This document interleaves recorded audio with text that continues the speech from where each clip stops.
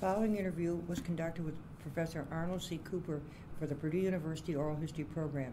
It took place on this is April the 15th, 2008, in Stewart Center, room 263. The interviewer is Katherine Markee, the oral history librarian. Welcome.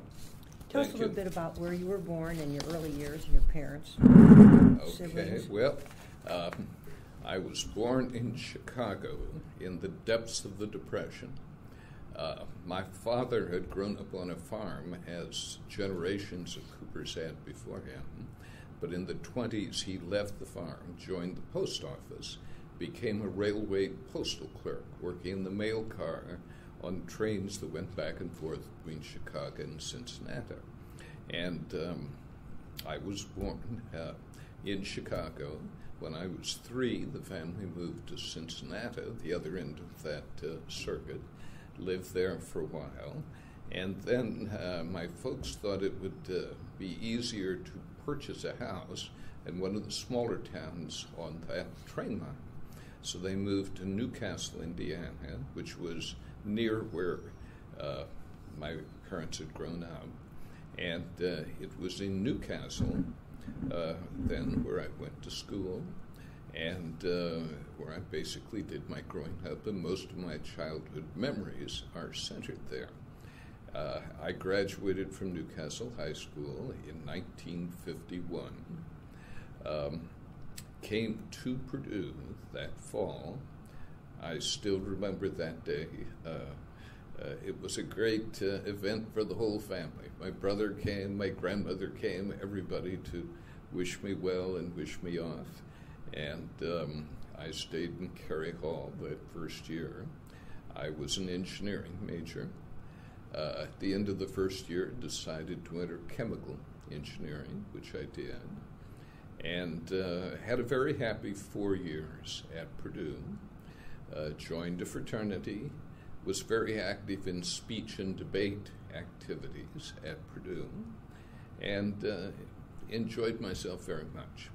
Now, in those days, every young man faced military service, and in fact, Purdue required ROTC of every able-bodied male student, and you would see lots of uniforms on campus. Since I thought I was going to be going in the military anyway, I thought I would rather go in as an officer. So I was in ROTC all 4 years. After graduating from Purdue, I worked for a few months. The company I worked for, which was in Minneapolis, Minnesota, I met with the vice president of human resources just before leaving to go in the Army. And he said, while you're in the Army, why don't you try to get an MBA degree? So that planted a seed in the mind of this engineer. I went in the Army in the Chemical Corps, and the Chemical Corps discovered it had too many second lieutenants. I had said goodbye to my parents for 2 years, and the Chemical Corps then announced, we're letting all of you who came in at that time, which was January 1956, we're letting you all out after 6 months. You'll have a reserve obligation, but that would be the end of your active duty. And I thought, maybe this is an opportunity to get that MBA degree. So I began to investigate MBA programs. I was on leave from the Army and happened to come back to campus and visited some of my old friends.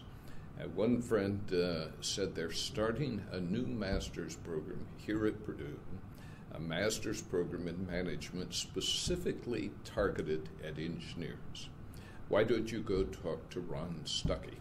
Ron Stuckey was one of the early faculty in the school. He was a faculty member in the School of Agriculture, in agricultural economics. I interviewed Ron while I was on campus, and he made this new program sound so exciting that I decided not to pursue any of the other MBA programs I was looking at, and decided to enter that first program.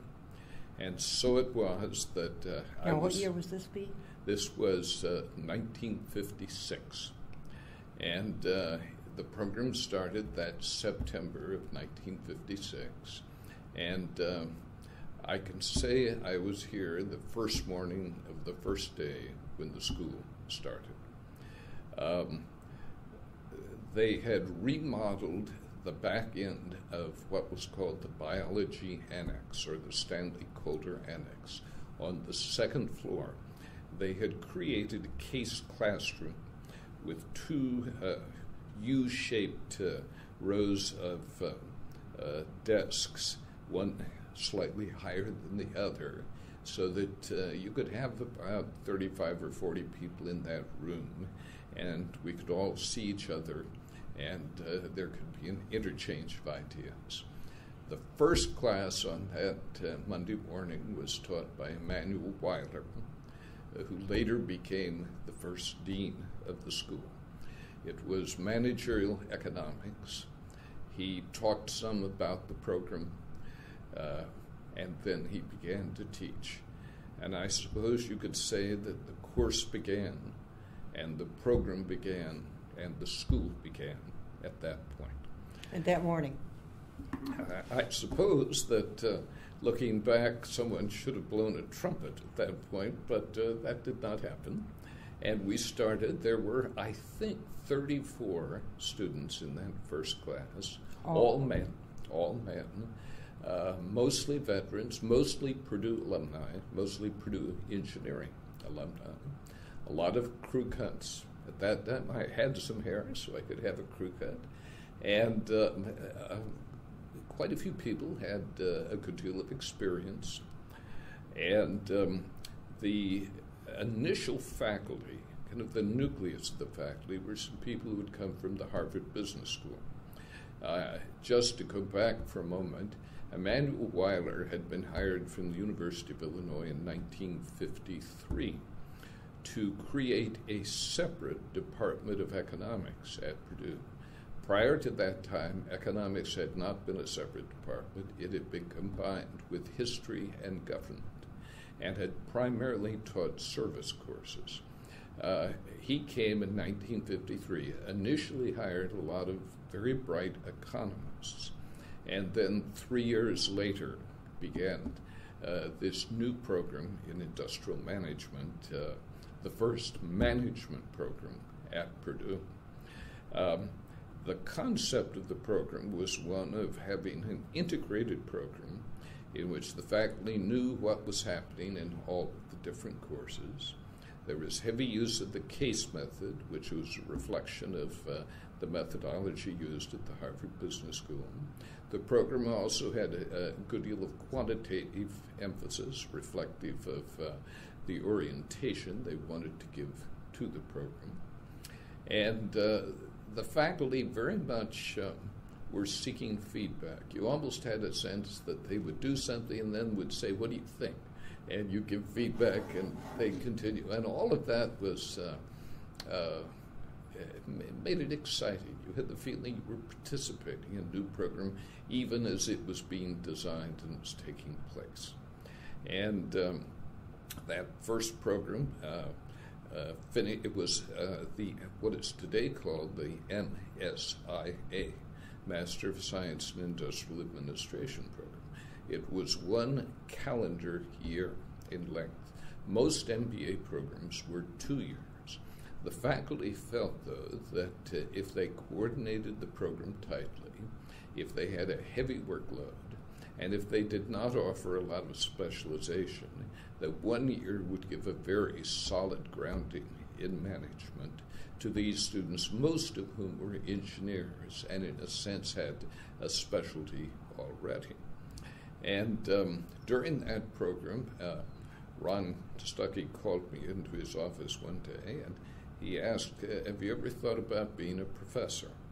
And I said, "No." And he said, "Well, why don't you give it some thought? You might want to get a doctorate and then come back here and teach." Well, that planted a seed, another seed. I guess in those days that was very suggestible. People would plant seeds and they would grow. And I thought about it, but I was not sure. And as I neared the end of that first year, I was out of money, I was tired. I thought, well, some management experience beyond what I have would not be a bad thing. So I went to work for Procter & Gamble in Cincinnati. And that next year, worked for P&G, enjoyed it. Very nice people. Lived in a house with 6 other engineers. We hired a lady who cleaned it and cooked the evening meal. It was very pleasant.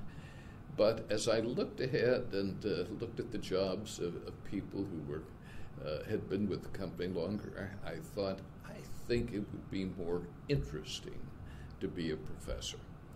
And so I wrote back to some of the faculty here, and with their help, then prepared my application.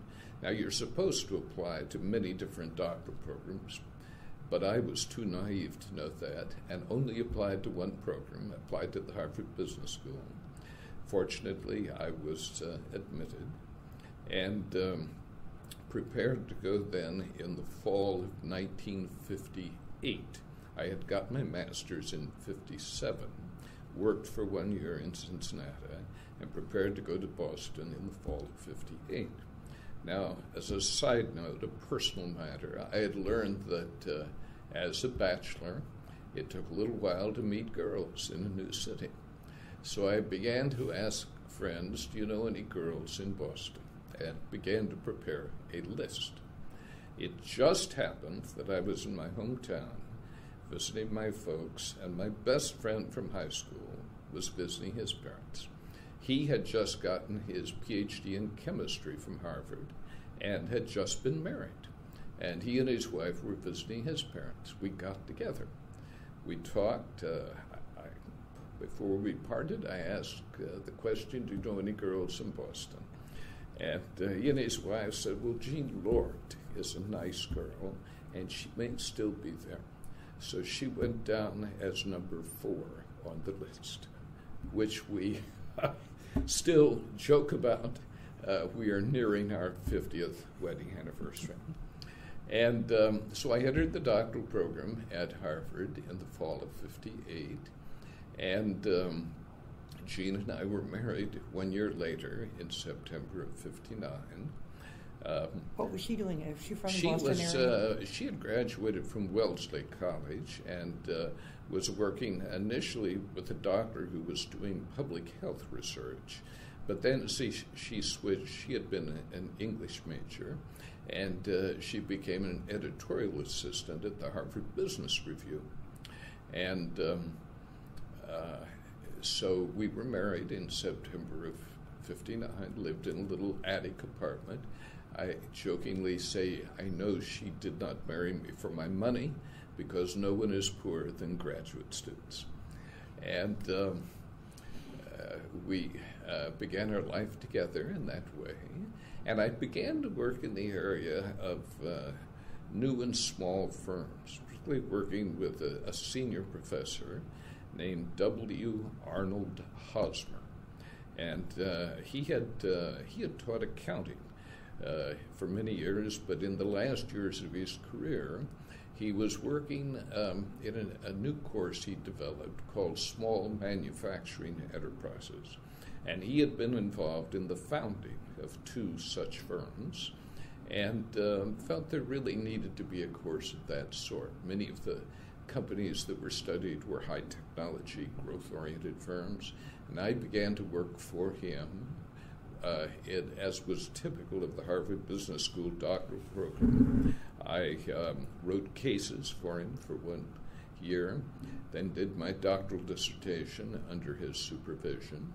And as I finished, I was interviewing. It was primarily a 3-year program. And as I was finishing, I was interviewing some schools, but then an opportunity developed to stay at Harvard and to teach with him in that, initially with him in that area. It was a growing course. And so I thought I'd better take advantage of that opportunity and stayed on at the Harvard Business School. Our daughter was born then that year in 1961. The salary went up some then, so we were able to buy some of our own furniture and moved out of that furnished attic apartment and felt our living standard was very high indeed. And then from 1961 to 1963, I taught at the Harvard Business School. The second year, I added a course in cost accounting that I was teaching, and that was in a program called the Harvard-Radcliffe Program in Business Administration. At that time, Harvard did not, as a matter of policy, admit women to their MBA program. And but Radcliffe College, which was affiliated with Harvard, had a one-year program, and many very bright young women went into that program and then went into business. And so I taught in that program. Incidentally, in 1963, when I left Harvard, that was the time they decided to admit women into the MBA program, and they did away with the Harvard-Radcliffe program. I had kept in touch with faculty here at Purdue in the School of Management, now the Krannert School of Management, and they made a very nice offer to me to return and to join the faculty here. So I brought my wife out here to the wilds of the Midwest with our new baby girl, and I can still remember very clearly as we drove up State Street, and the new Krannert building was under construction at that time. Great improvement over the dingy old Stanley Coulter Annex where it had all started. Much had changed by then. It was in 1958, it became a separate school. Prior to that, the faculty had been in the School of Humanities, Social Science, and Education, including the original economics faculty. But the master's program was in the School of Engineering, an awkward setup, I'm sure. And in 1958, they created a separate School of Management. I believe it was 1962 that a generous gift from Herman Krannert, the founder of Inland Container Corporation, came to the school, and it became the Krannert School of Management.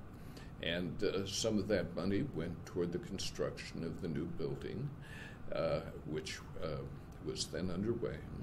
But I returned to the old Stanley Coulter Annex, and that's where I taught initially from 63 until we moved into the new building, which was during spring vacation of 1965, a year and 3 quarters after I'd come back. Much had changed. The faculty had grown a great deal. The master's program was had more than doubled. There was an undergraduate program. I believe the first undergraduate students received their degree, I believe, in 1961. There was a PhD program. Initially, the economists were most active in that, and they were beginning to produce some excellent doctoral students who went on to do very well. And there was really a sense that the school was on the move. It continued to have an integrated approach to its programs. And I might add here was a way in which Purdue had evolved and developed that was different from many state universities. Many state universities which set up business schools started with undergraduate business schools. They often were departmentalized, highly specialized, and looked at things from the specialized point of view of, say, marketing or finance or accounting, and then later added master's programs which often reflected those diverse points of view. The Krannert programs, and this was the case with the Bachelor of Science in Industrial Management program, as well as the master's program, were started by a group of faculty who believed in an integrated general management program in which each student would study a broad set of courses. Don't tell me you're not interested in marketing. Everybody studies marketing. Everybody studies finance, accounting, operations. It was similar, I think, to law schools and to medical schools in the sense that the thinking was for a professional program there was a broad core that any professional ought to know. The programs were highly integrated. One of the early faculty who had played a very prominent role was John C., T.S.E., who was an early director of the master's program. He would get the faculty together, and we would go through each course, week by week, what are you going to cover, and then consider how to all fit together. So that philosophy was important in the early development of the school. There was not a lot of specialization at the master's or the undergraduate level. For a number of years, into the 1970s, the master's program that was primarily offered was the one-year MSIA program, which offered little opportunity for specialization. The Bachelor of Science in Industrial Management was an undergraduate program that was pursued by many students who transferred out of engineering or science, and it had a technical minor as part of it. And that program was very popular with recruiters, and many of those students did very well.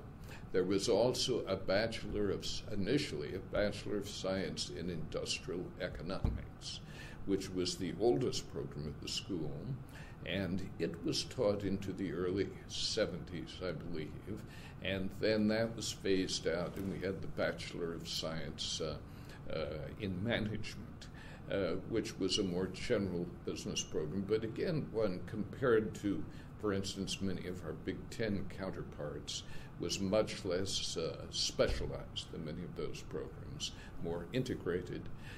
There was a philosophy of emphasis upon what I would call active learning, in which many of the classes' cases, problems, projects were used, in which the students were expected to discuss what they had prepared when they came to class. And that's rather different from a passive listen to the lecture kind of approach. So anyway, those were some of the early aspects of my career and of the school. Very good. That's nice.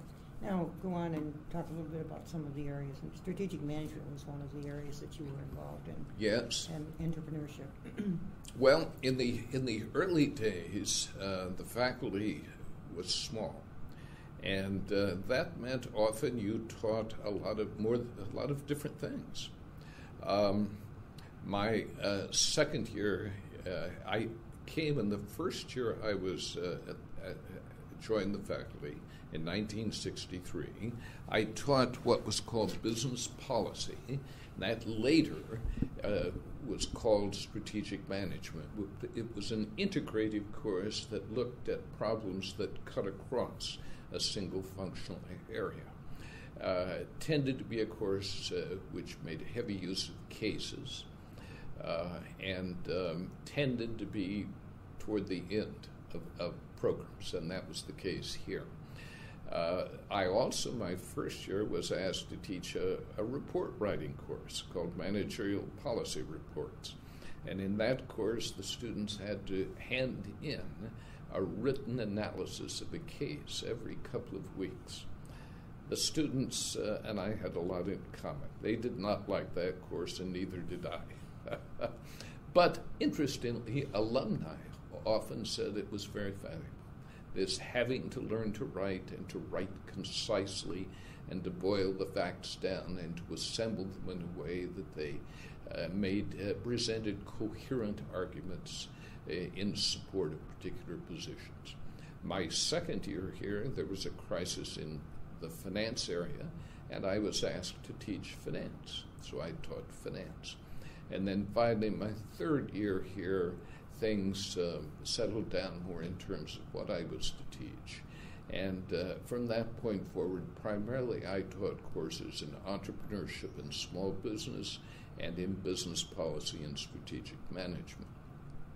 These were similar in that they tended to take a general management point of view to look at the total business. And in those days, both entrepreneurship and what we now call strategic management were in very early stages of development. There was not a lot in the way of accumulated research. There was not a lot in terms of the professional infrastructure, societies and journals. They were experiential courses in which you gave the students cases and guided the students as they worked their way through that, and there was an inductive way of learning. It was later, though, that the bodies of research associated with these areas began to develop, and later that the professional infrastructures began to develop. It was in 1970 that I was involved in organizing what I think was the first academic research conference in entrepreneurship.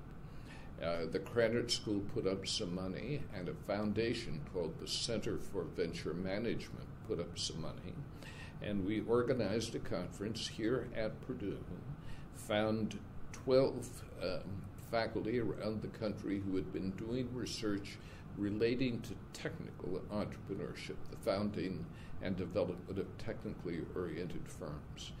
They assembled here. It was an exciting conference. It was the first time that people were able to present research, interrupt each other and ask questions, compare findings and approaches, and I think might be viewed as one of the beginning points in the development of that field. We were hard-pressed to find 12 people who could present work. It was 2 years after that, in 1972, that the Professional Society, the Academy of Management, for the first time organized as divisions. Prior to that time, their meetings had been general ones in which papers on a wide variety of topics were presented. But after that time, divisions, and the relevant one here was what was then called the Division of Business Policy. It later became the Division of Business Policy and Strategy. But their first program, I remember attending in 1972, there were 7 papers that presented. There are now 5,000 members of that organization, but it was a humble beginning. Now, to go back to my own career a bit, those were some things happening in the fields. It was very common in the 1960s and 1970s for faculty to be taking leaves of absence and going to other schools. It was easier then, if there were 2 career families were not so common. And in 1967, after I'd been here for 4 years, I received an invitation to go to Stanford University to teach in the Graduate School of Business there. And Stanford was regarded as one of the very top business schools. I thought I would learn a lot there. So we drove west in 1967 to Palo Alto and lived there for a year. By then we had 2 children. Our son David had joined us, and I taught at the Graduate School of Business at Stanford. I also at that time began to do research on the founding of technologically based firms. When I had been in Boston, I had studied many of the companies that are sometimes referred to as the Route 128 firms, those that founded around the outskirts of Boston, high technology firms. I came here to West Lafayette and I thought, where are the high technology firms? This is one of the leading engineering universities in the world, but there doesn't seem to be much entrepreneurship. And that was a question that was going over my mind. Why does this happen at some times and places and not other times and places? The invitation to go to Stanford and to be located for a year in what was becoming Silicon Valley presented an opportunity to do research. And so that year I began to study through interviewing people and also gathering data about companies that had come and gone, began to study the founding process in trying to answer those questions. What influences the processes by which new firms are founded? why does this occur at some times in places and not at others? And then in the summer of 1969, I had support from a foundation, went back to Stanford for the summer with my family, and continued the study of those firms, and in total gathered data on the founding of 250 new high technology firms, and was able then to develop some articles and some insights based upon that work. And in fact, that first entrepreneurship conference, which we organized here at Purdue in 1970, that became the first forum at which I presented some of that work I had done. Then for the family, in 1972, I had the opportunity to go to England. And the British government had set up two new business schools, one the London Business School, the second the Manchester Business School, each somewhat separate from their university system, somewhat on the American model. And I had contacts at the Manchester Business School, and my family and I went there for 6 months. It was great fun for the family. Our kids picked up British accents, and I had the opportunity to study and teach entrepreneurship there at that time. 1974, I had the invitation to go on a lecture tour of South Africa, and we left the children with grandparents, my wife's parents. My wife joined me for much of that time, and we went down to South Africa, and I taught primarily in the non-white universities, moving from one university to another. We set up a scholarship in each of the universities, and that was a very stimulating experience, looking at entrepreneurship in a very different kind of setting. And then it was back to Purdue, and in 1977-78, I received an invitation to teach in Switzerland.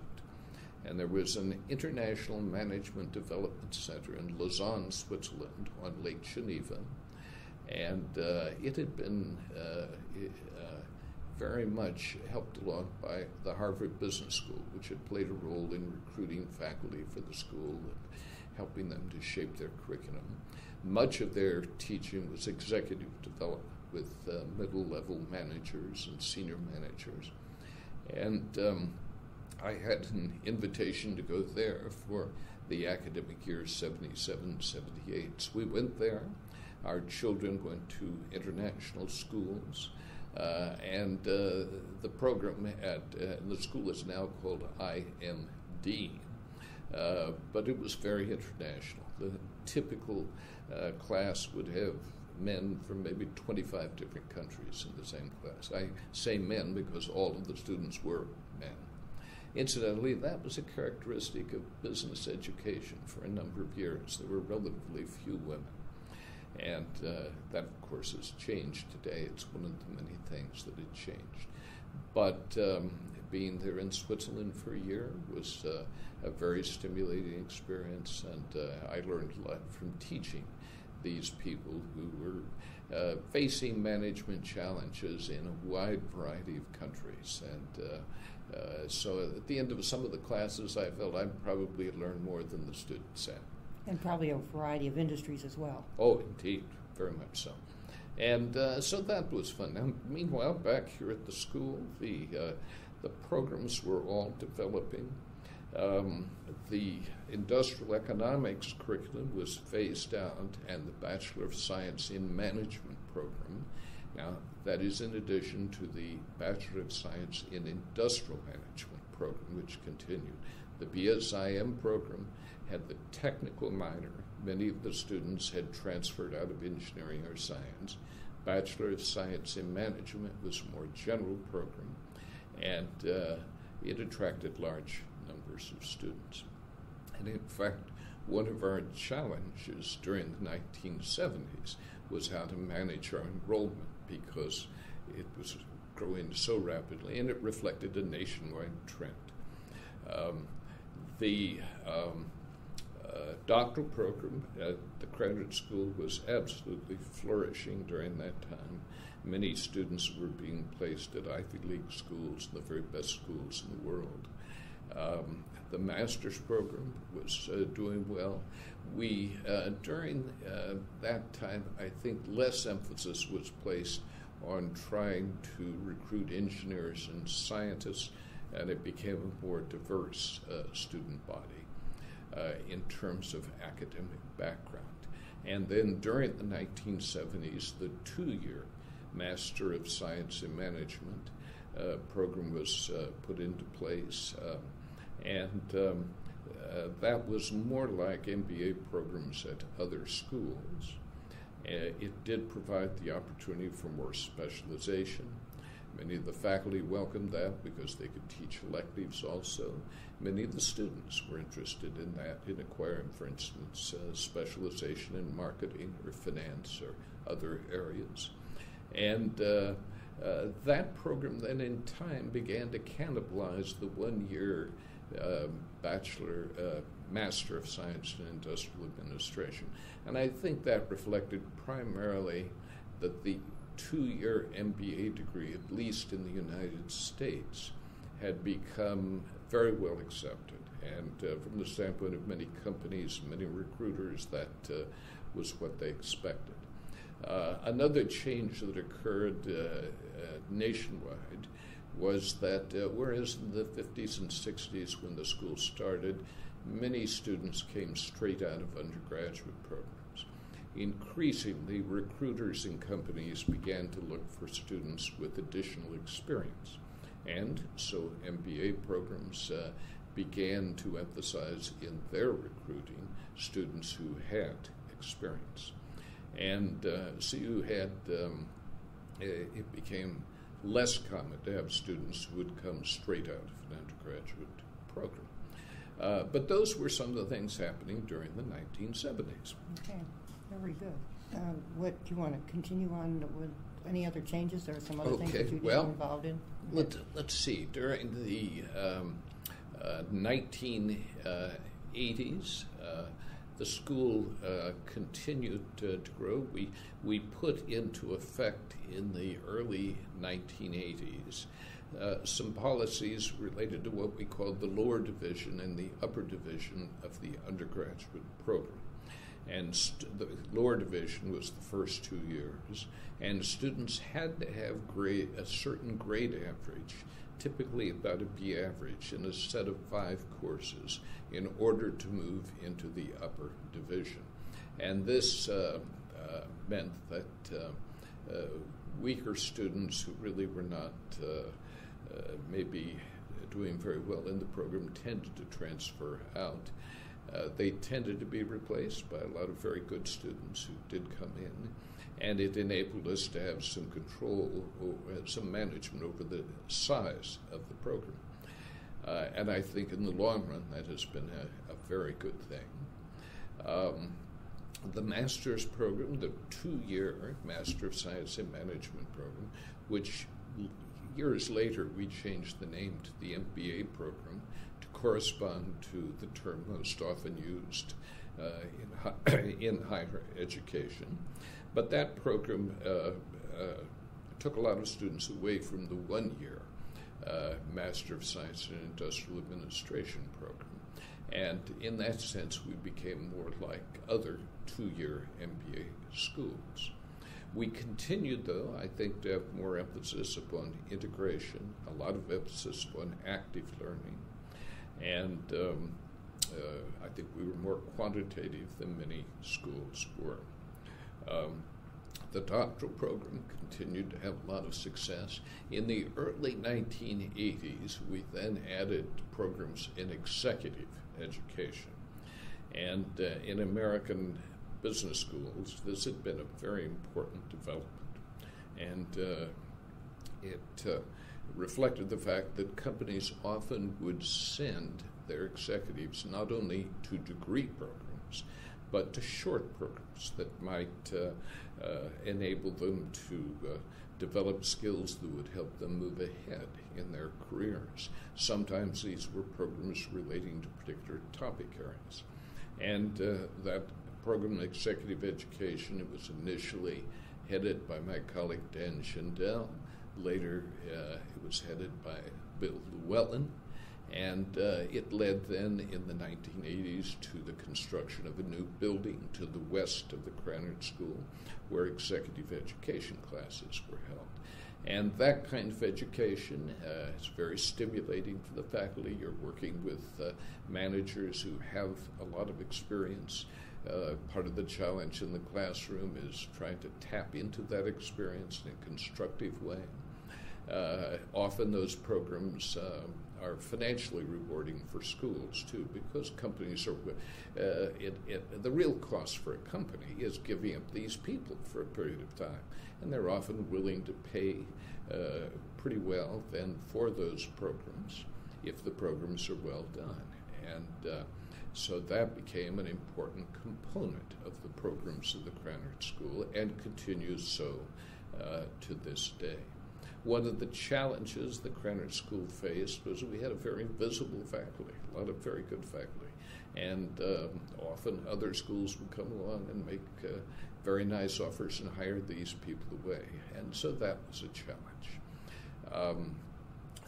From my own standpoint, through the 1980s, I was here the entire time. I was not at other universities as I had been earlier. Partly that reflects where your family is in its life cycle. And coming back then to the development of these fields of entrepreneurship and strategic management, it was during the 1980s that they really began to develop. The Strategic Management Journal was started by my colleague Dan Schindel in 1981. It became the leading journal in that field. In entrepreneurship, the Journal of Business Venturing was started in 1985. It became the leading specialized journal in that area. The infrastructure of those fields, in the sense of the presence of professional societies, of specialized journals, and the accumulation of knowledge about the educational process, knowledge about what we were studying, began to develop. And so it became possible to have a larger research component in the courses. And all of this was, I think, very good. Within Krannert, we were one of the early schools to have a doctoral specialization in strategic management. Many of our earlier students did very well and became themselves important contributors to the field. And we had at Krannert, we became the only school that had three different people who served as chair of the Division of Business Policy and Strategy of the Academy of Management. As I mentioned earlier, that organization, after very humble beginnings back in the early 70s, now has about 5,000 members. And the entrepreneurship field was developing somewhat more slowly, but again, and that was exciting to be in on these fields as they were developing. And you would meet and people would be talking about what should be the boundaries of the field and how do you measure things and what should be the focus of research. And it was exciting. It was creative to be a part of those things. And then working with doctoral students to help them contribute, and they would go on with their careers, and that was exciting. So I feel very fortunate to have been in fields as they were developing. And the process continued through the 90s and into past 2000. I went on half-time, moving toward retirement in the year 2000. My wife said I was not very good at half-time, but it provided some transition. Some exciting things happened to me that I feel very fortunate about. In Sweden, they had wanted to encourage entrepreneurship, and they set up an international award for lifetime contributions in the area of entrepreneurship and small business research. And the first year they made that award to a man named David Birch, who had done some very influential work on showing that much of the new job generation was occurring in new and small firms. And in 1997, I remember in April of that year, I was at home that morning because our refrigerator was broken. And the refrigerator repairman was there working on it, and the phone rang. And it was a professor calling from Sweden to tell me that I had won that international award of $50,000 and wondering if I could come to Sweden for a lecture tour and so on. And part of my mind was thinking, isn't this great? And part of my mind was thinking, I'm glad that refrigerator is getting repaired. But that led then that fall to a lecture tour in Sweden. My wife and I were fortunate. We were able then to take that $50,000 prize and set it up as a scholarship fund for Krannert students. But that was a very nice a capstone. And having been involved in the early stages of the development of that field, it was very rewarding to have that recognized. I would say so, absolutely. You're also in the, you're one of the founding people in the Great Book of Teachers, one at Purdue. Yes, I always devoted a lot of time to teaching. The thing that really motivated me to go into the field was I thought I would enjoy teaching. And I found it demanding, but I found it rewarding.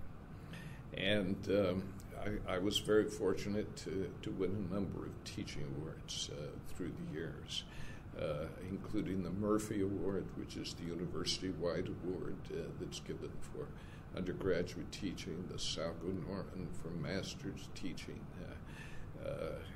The Academy of Management gave me the Coleman Mentor Award, which is more for working with doctoral students. And I was a founding member of the Teaching Academy, which was set up to encourage and support teaching here at Purdue. My name is engraved in the Book of Great Teachers in the Union, and I was very fortunate. I think one of the things that when you think in any career, okay, what is your monument? What your legacy? Yeah. What difference did you make? And I suspect that for many who have been professors, it is those thousands and thousands of students you have taught. And I would sometimes find in traveling, I would happen to meet someone. They'd say Professor Cooper. And maybe it was someone I had taught 30 years earlier. And but that's very rewarding. You hope you have made a difference. You hope that I sometimes would say, well, I give lifetime benefits. If in the future you have trouble going to sleep at night, imagine you're in my class and you'll drop right off.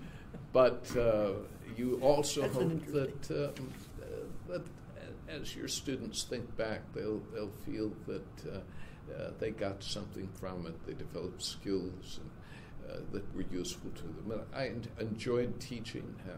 I gave essay exams. I taught altogether for 44 years. I gave essay exams. I graded them myself. That was the least enjoyable part of the job, to have a great stack, maybe 100 exams to grade. I learned that the best way to do that was to go home.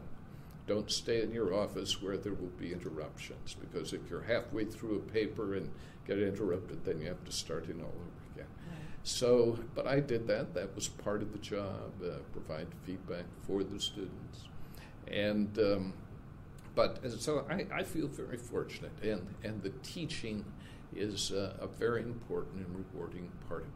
I tended to use a lot of cases, and the first day of class, and particularly with undergraduate students, I would talk to them that this may be different from some of the other courses they had had. I would say some of the courses you have had, you can study in spurts. You can come to class, take notes, and then the night before exam, do a lot of reading, review your notes, and you can get along just fine. I would say, though, this is not that kind of a course.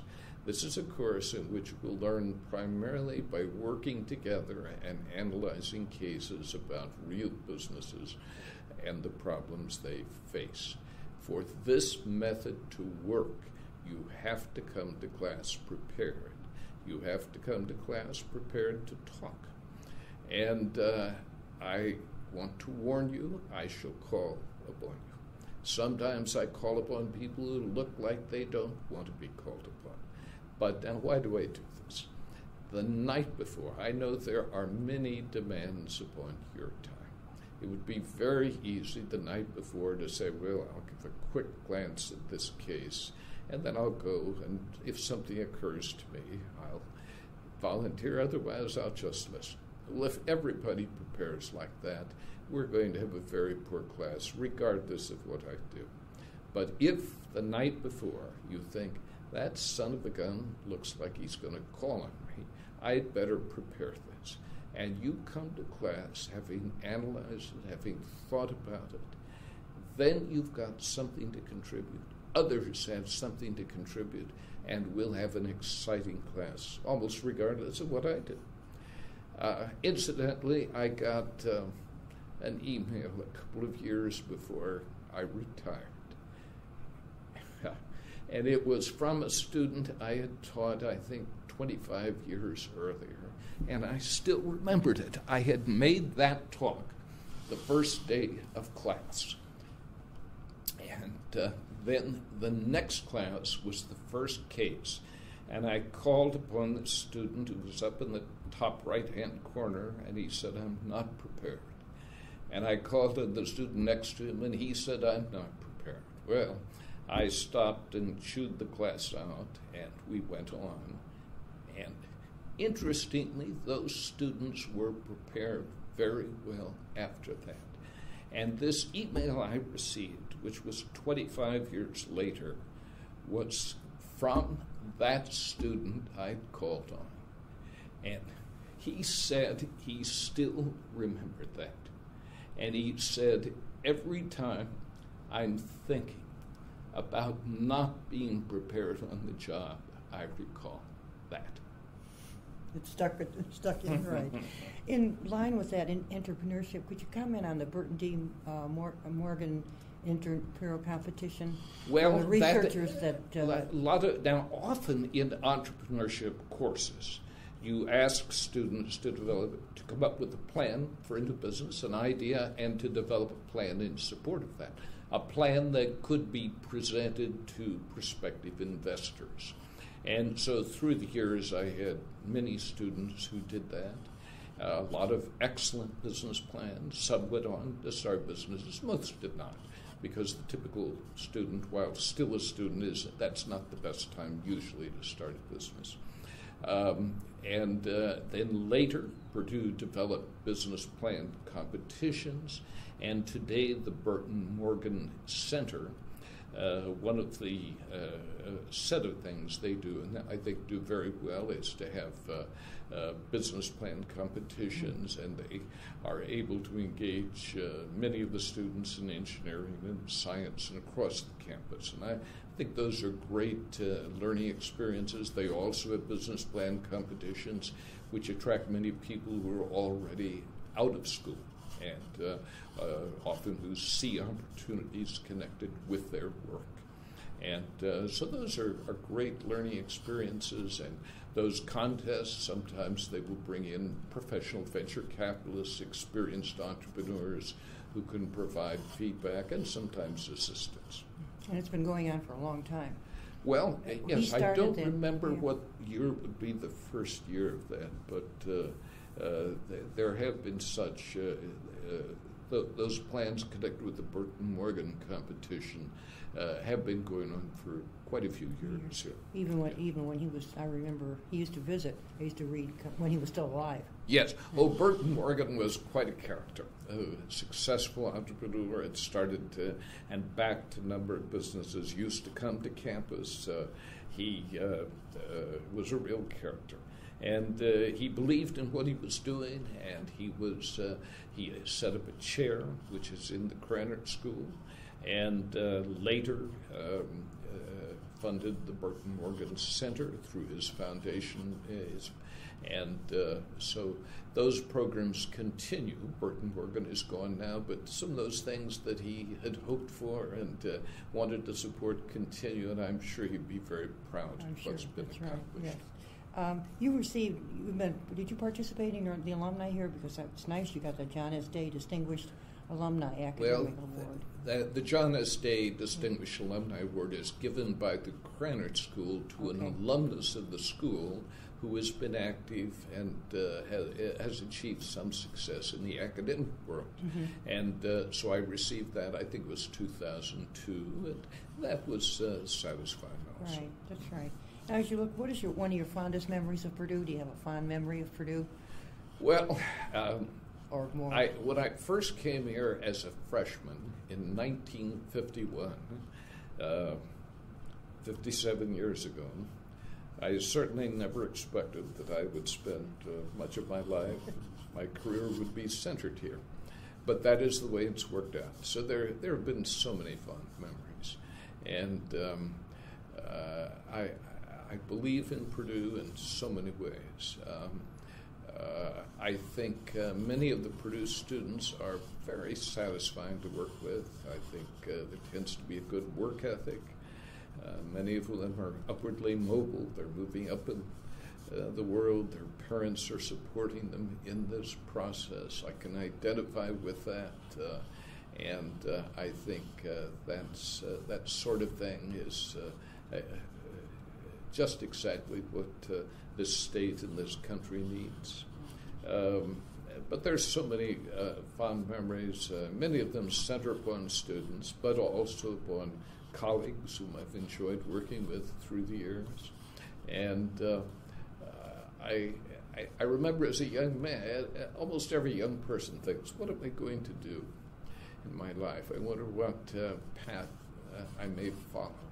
And I feel very fortunate. I think I ended up doing some things that were a good match with my abilities and interests, and that I've enjoyed very much. And now I'm retired. I retired in 2005, but I continue to be somewhat involved and to gain satisfaction from looking at the success of the university and of the school. Very good. How about outstanding event? You got one of those that you'd like to share? Well, it's hard to say. That award I got when I went to Sweden was presented in the City Hall at Sweden, where they present the Nobel Prizes, and that was pretty hard to beat. When I retired in 2005, Purdue awarded me an honorary Doctor of Management degree, and that was very satisfying. Did you know in advance that you were going to get that, or did it come as a surprise? I received a letter beforehand that advised me of that. And I usually ask people that. Sometimes it's a surprise, and sometimes they know. Yeah, so it's interesting. My family was able to be here, and that was very satisfying. So there have been a lot of events, but then the last class that I had, my wife came and sat in on one of the last classes. She thought, well, this is one of the last chances to see what I do when I go off to work each morning. And the last class, some of the doctoral students asked if they could come and sit in on the class also. These were master's students, MBA students primarily, and taught the last class. The students stood and applauded. One of the doctoral students came down, presented me with a bouquet of flowers. The students, one by one, shook my hand. That's very nice. Yes. Very nice. I think on that note, I think I want to thank you very much for this Thank interview. you. My pleasure. It's Thank you been very a pleasure. much. My Thank pleasure. you.